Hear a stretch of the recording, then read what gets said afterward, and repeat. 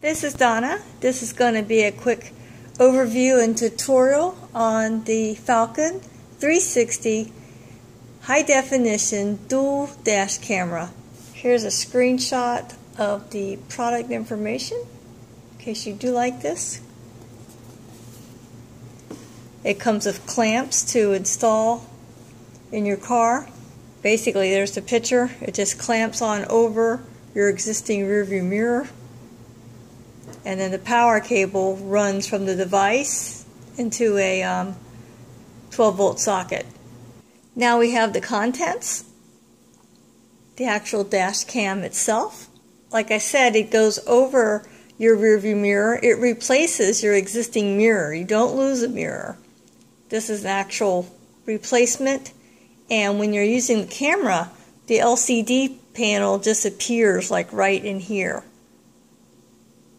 Okay, and the control buttons are up, menu or record, on and off, mode, and down. And I'll show you how to use all of them in a minute. Again, this is your front-facing camera, your rear-facing camera. On the side is your HDMI port and your SD slot. USB cable goes here. That's so you can access the videos from your computer. There's your 5-volt power port, and then there's a reset there. Take a look at the back to put it on top of your existing rearview mirror. The top two are on springs, so you put it on the top and you would pull down to expand these.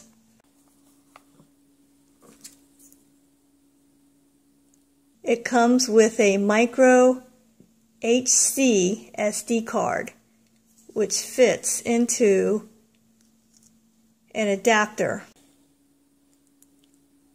Just put that in there. And then put it in the slot here. Have it upside down. You have to actually use your nail to get it to click.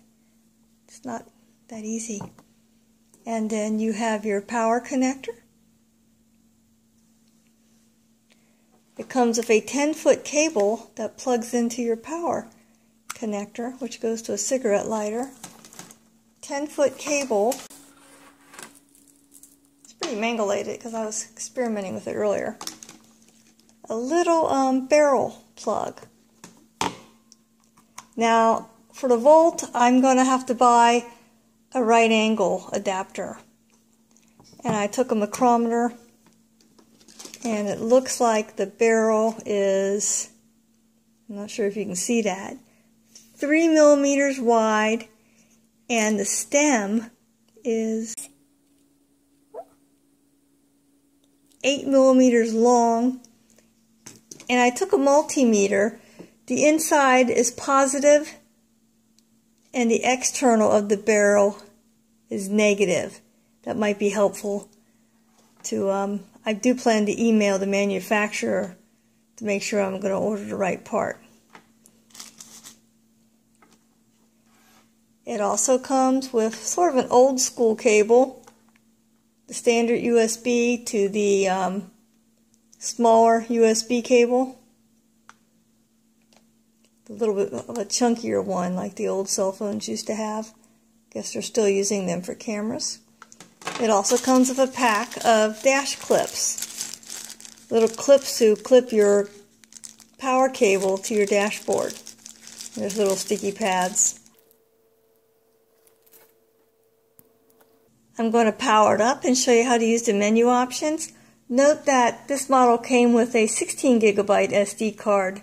I do know it's available with a 32 gigabyte SD card. We're going to turn it on and show you some basic menu settings. It comes on when you plug it in, or if it's already plugged in, when you press the on and off button.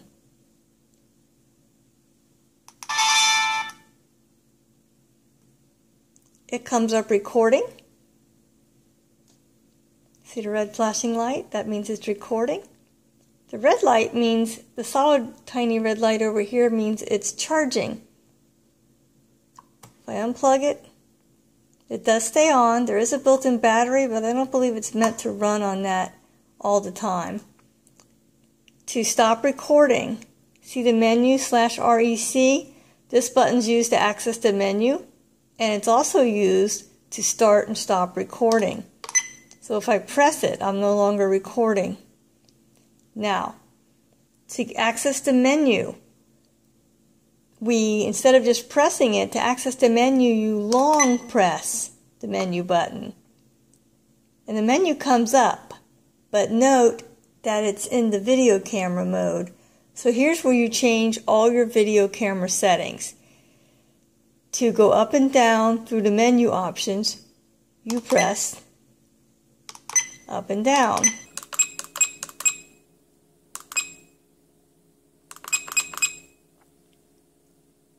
To select one, you press menu, and then you go up and down.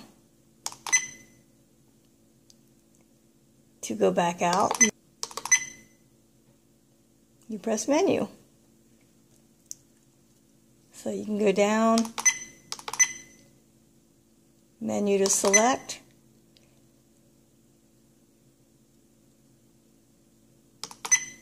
I want my loop recording. I want it to loop every 10 minutes. Menu to select.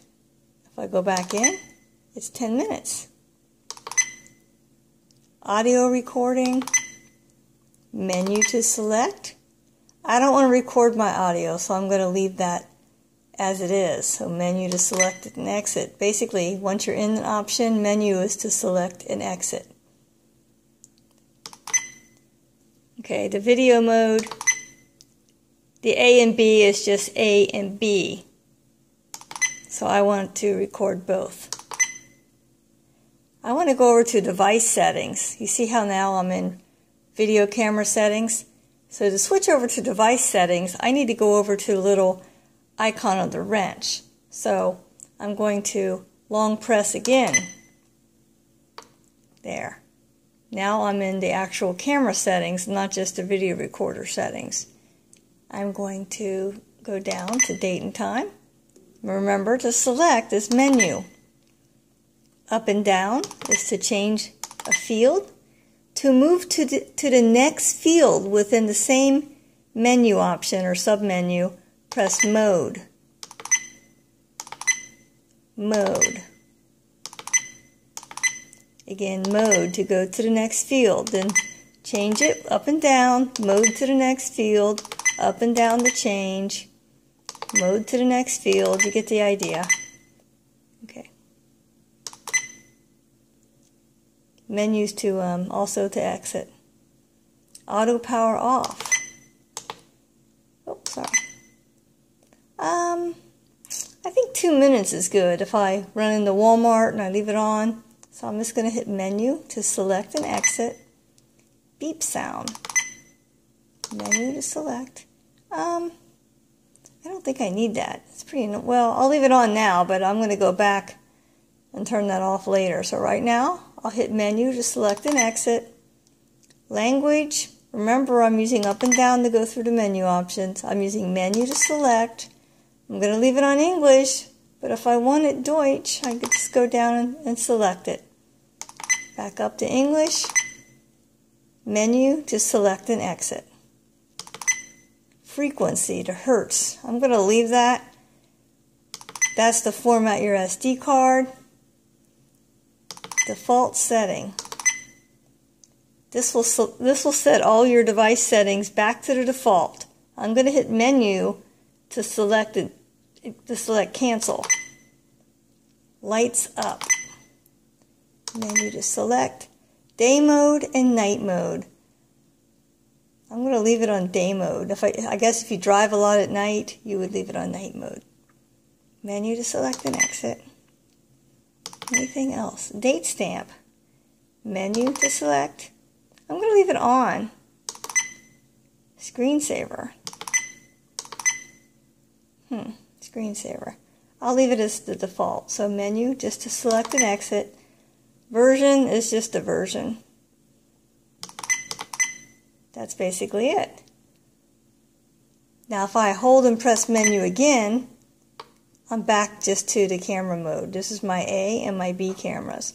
So again, long press the menu, get you into the video camera settings, and there's quite a few. You can go down and go into each one. So long press to get into the video recording settings, long press again to get into the device settings.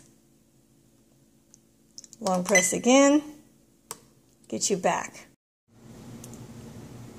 We're going to take a look at some general navigation. We're in video camera mode. The mode button cycles through video camera, regular camera, photo gallery, video gallery, and back to video. So we're in video, camera, photo gallery. It says I'm on 9 of 9. Video gallery, back to video.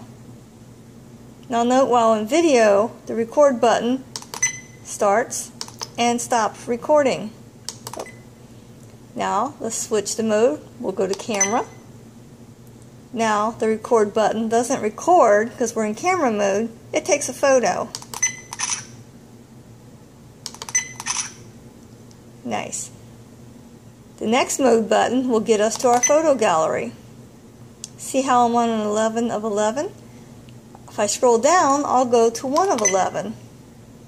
Now to select a picture, to open it, short menu press. To delete it or to look at your options, long menu press. Go down and delete. Delete current, yes. And you have to confirm, scroll down the scroll of course, and to select the short menu. Please wait. To get out of here, it's a little quirky. Long menu and mode. So it's a little quirky to exit out. So I have 10. Let's open this one. Long press to get to the options. Say you got here by accident. Long menu press and then mode.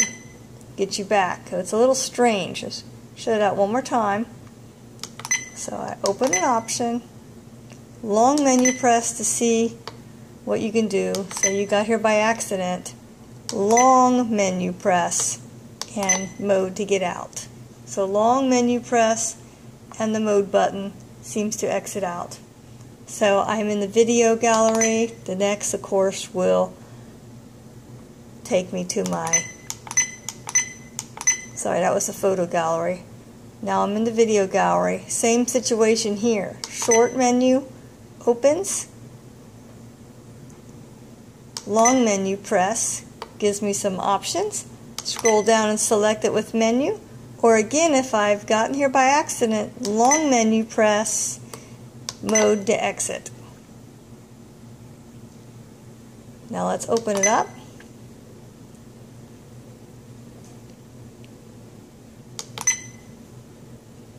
Up and down scrolls through them.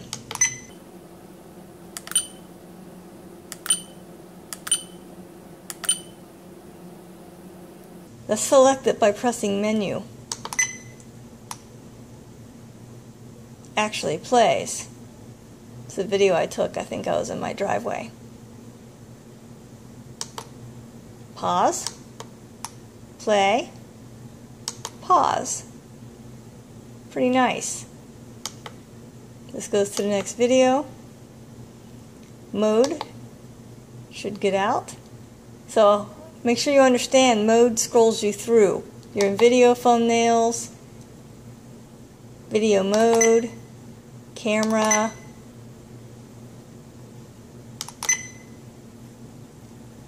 photo gallery, video gallery,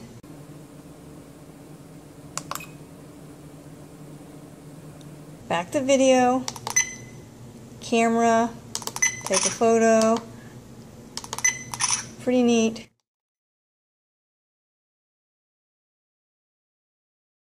Okay, we're going to switch between night vision and regular day vision for the camera. So while the camera's in standby mode, that means on but not recording, long press the mode button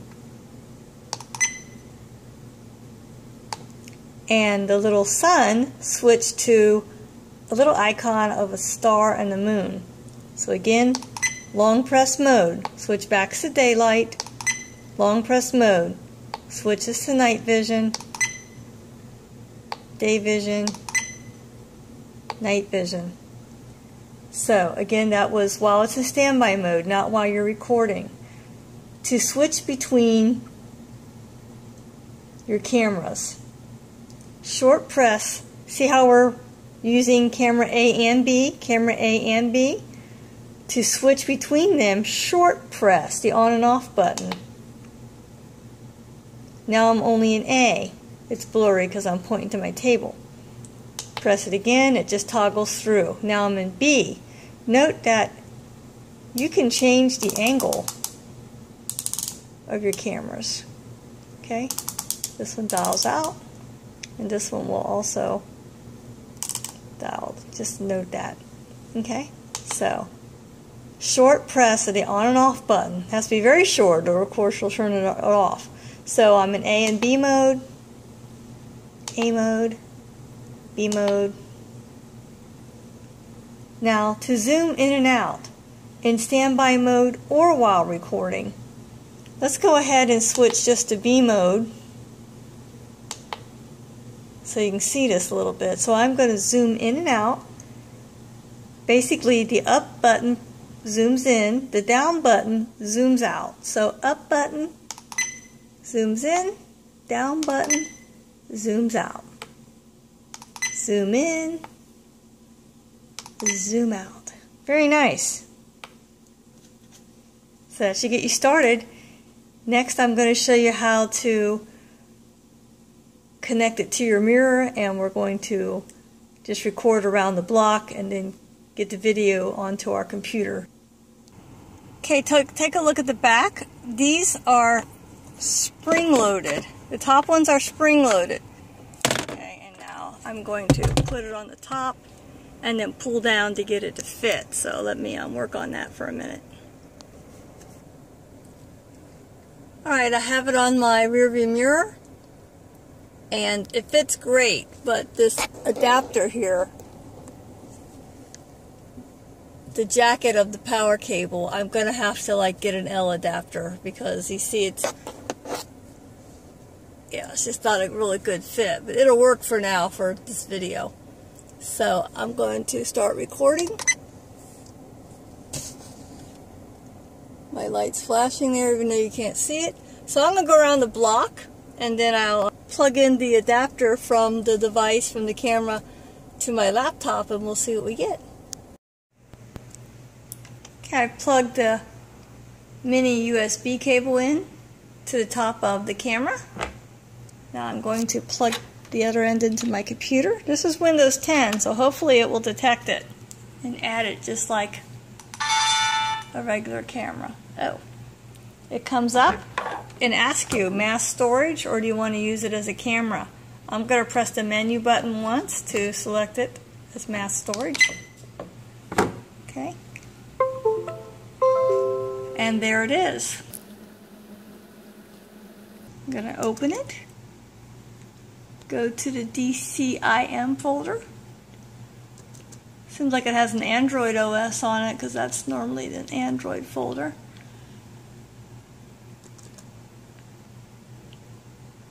Okay. I'm going to try playing the last one created. I think you can actually play it on the actual device, but it would be awful small. You wouldn't really be able to see anything. And there I am, driving down the street. I do see a glare. My window wasn't the cleanest, and it was an extremely sunny day. You know, if you're really worried about a rear view camera, you may want to buy a dedicated unit for that, because I mean, it's pretty good. You'll definitely be able to see if someone rear ends you, but as far as reading license plates, it all depends on your car. This is a Chevy Volt, and the back window has a severe slant to it, so you'd have to just base it on your car. And I would recommend you buy the product on Amazon, because they have a really good return policy. They usually don't give you any grief as long as you pack it up like new.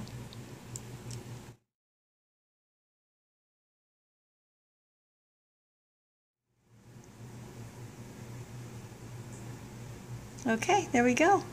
Let me go ahead and pause it. That should get you started with this device. It's pretty nice. I hope that's helpful.